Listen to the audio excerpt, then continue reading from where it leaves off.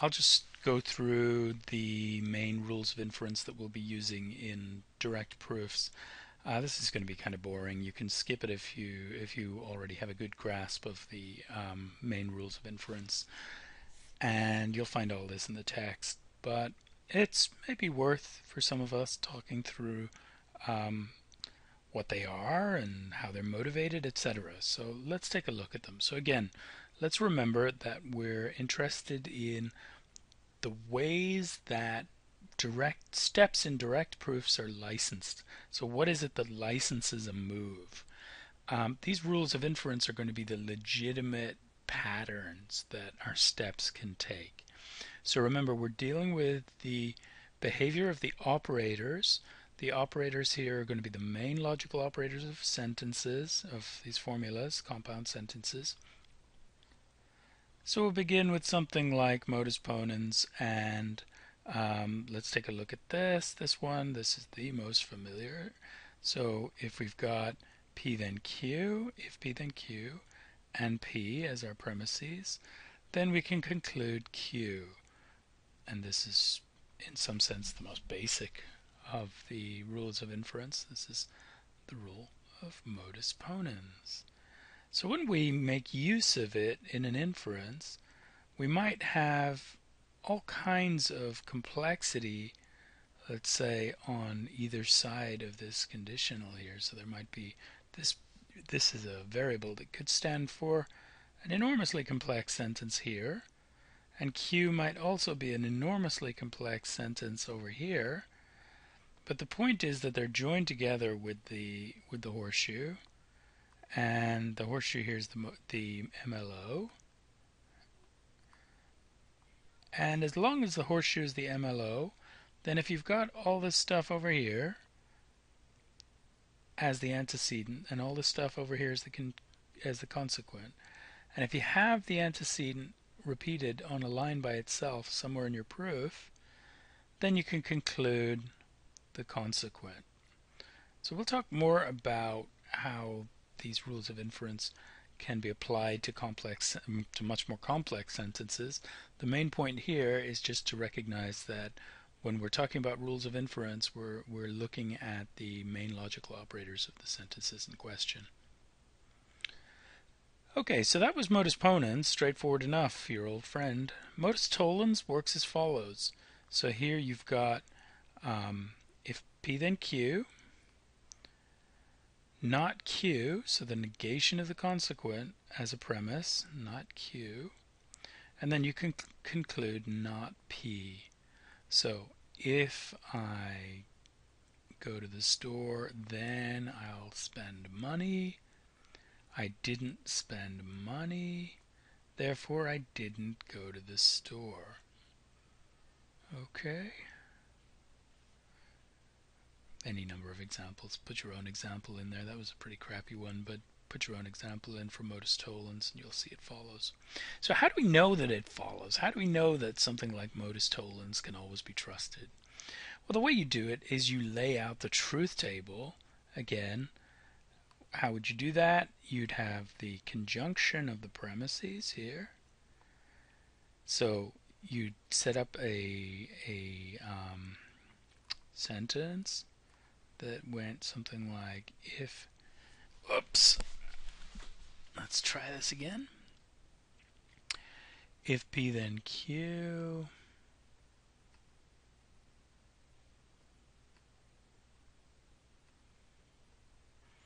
and not Q,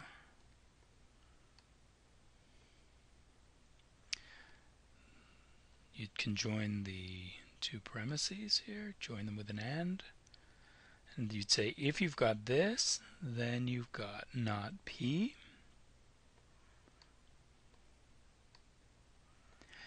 You'd run your truth table, and you'd find, once you did that, that underneath the horseshoe here, it came out all true.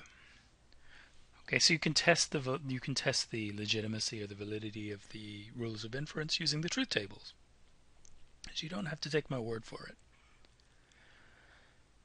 So how about this one here? This is called hypothetical syllogism. Hypothetical syllogism says that if you have P then Q, and if you have Q then R, you can conclude that if P then R. Okay?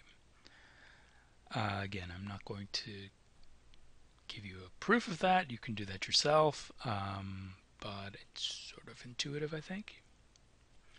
Disjunctive syllogism, our old friend. If P or Q and not P, then Q. And likewise, if P or Q and not Q, then P. So you can have cake or ice cream, and you can't have ice cream, therefore you can have cake. Constructive dilemma. Let's take a look at this. So if you've got if P then Q and if R then S on one line here at the beginning, and if you've got P or R, these are your premises, then you can conclude Q or S. So it's kind of like this, right? So if you know that these two conditionals are true, right? So if you know that the conjunction of these two conditionals is true, and you know that either P is true or R is true, then you can conclude, well, if P were true, then Q would hold, and if R were true, then you'd have S. So you know that if you have P or R, then you have Q or S. You can validly conclude Q or S. So again, if you don't believe me, run the truth table. How do you do that? Well, you join the two premises together with the AND again, stick them at the beginning as the antecedent of a conditional, put your conclusion in as the consequent of the conditional, run the truth table. If they come out all true, you've got a valid schema. Simplification may be the simplest. We know that if you have P and R as a premise, that you can conclude P. Or you could also conclude R. So if you know that you can have cake and you can have ice cream, then you know you can have cake and you know you can have ice cream. So by the rule of simplification. The rule of conjunction runs as follows. If you need to do this, if you have P on, if you need to conjoin two premises, you can. So what does that mean? Well, if you have P on a line by itself, if you have Q on a line by itself, then you could conclude P and Q. And you might need that for some purposes in proofs. Finally, this one always upsets students. This is the rule of addition. The rule of addition says you can, given any premise, like P over here, you can conclude P or Q, and basically you can add anything with the disjunction. So if you have P, if you know that P is true, then it's also true that P or anything at all. Okay, and if you think about that for a little bit, you'll see why. You know that if you have P, if P is true, then P or anything at all will be true. It's the rule of addition.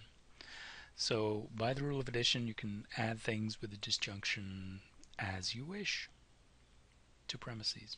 Let's talk about DeMorgan. DeMorgan's law goes as follows. If you have the negation of a conjunction like this, if you have the negation, the denial of P and Q, then you can conclude not P or not Q. Now if you think about it, so think about the truth table for conjunction, for the AND. The truth table for AND is TFFF, right?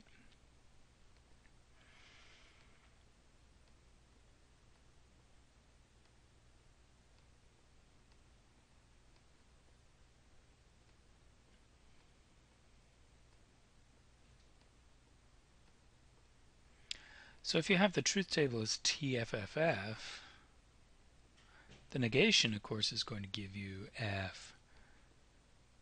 The negation of that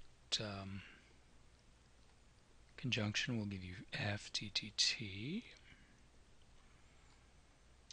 And FTTT just basically says, look, what we've got here is a situation where either the second, third, or fourth cases obtain. So here we've got P and not, so in the second case, we've got P and not Q.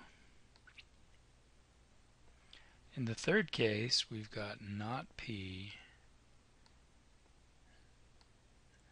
and Q. And in the fourth case, we've got not P and not Q. So you know you've got either not P or not Q in either of these, and it could be both. Okay, so the denial of a conjunction is equivalent to the assertion of cases 2, 3, and 4 on the truth table. Cases 2, 3, and 4 are equivalent to this guy right here, not P or not Q. Okay, here's another version of DeMorgan's law. This is the denial of a disjunction. So the denial of a disjunction lets you conclude the conjunction of the negation of the two disjuncts. That's a bit of a mouthful, but basically the idea here is, we know that the truth table for the disjunction is going to be T, T, T, F. And we know that the negation of that would be F, F, F, T.